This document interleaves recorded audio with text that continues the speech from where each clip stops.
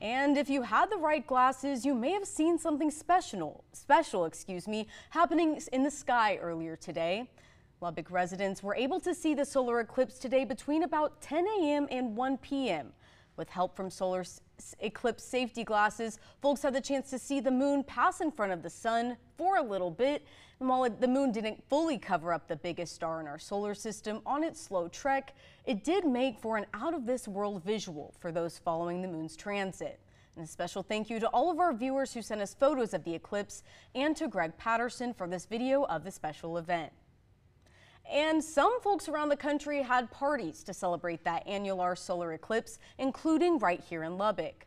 The Science Spectrum hosted a viewing party for the special event, and there were several activities and experiments throughout the museum for people of all ages to enjoy. Along with the watch party on the front lawn, the Science Spectrum also had safe solar eclipse viewing glasses for sale, and they had free options for attendees too.